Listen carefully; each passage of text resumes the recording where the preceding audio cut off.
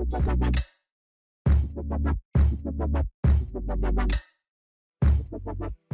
there and welcome back to my channel. Christmas is just around the corner and I wanted to share with you guys how to make these gingerbread houses out of mason jars. This is a super cool DIY because you can fill these jars up with candy and give them as Christmas gifts. Another option is that you can make it out of organic ingredients. I went ahead and added the link to the recipe in the description box. Don't forget to check that out, you guys.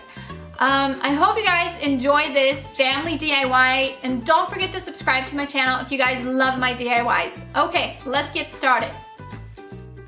To make your gingerbread houses, you'll need your dough, some jars, aluminum foil, a rolling pin, some decorating bags and tips, some candy, frosting, a bobby pin or a thin piece of wire, a round bottle cap, a ruler, a knife, and some chocolate.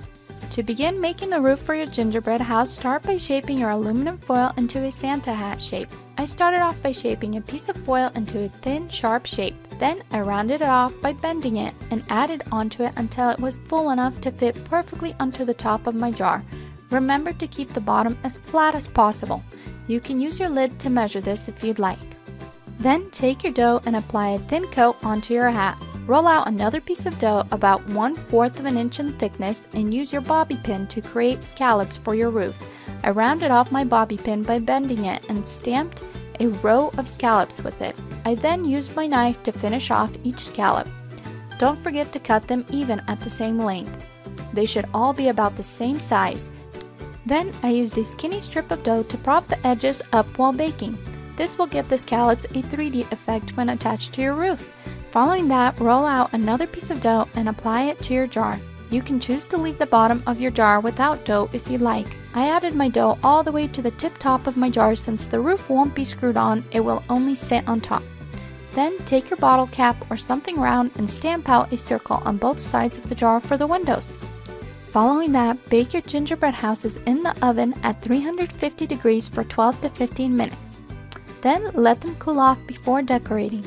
To attach your scallops to the roof, melt some chocolate and glue the scallops onto your roof with chocolate. Then have fun decorating them with frosting. I used the Betty Crocker whipped frosting and I let my frosting decorations dry overnight before filling them with candy the next morning.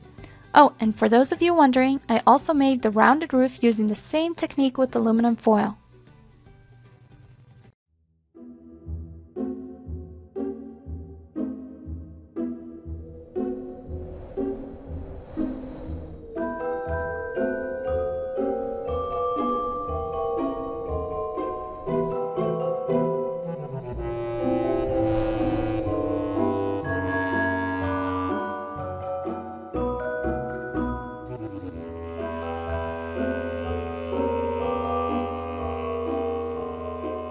Thank you so much for joining me today. I hope you guys enjoyed this DIY. If you guys liked it, don't forget to give me a thumbs up and I hope to see you guys next time.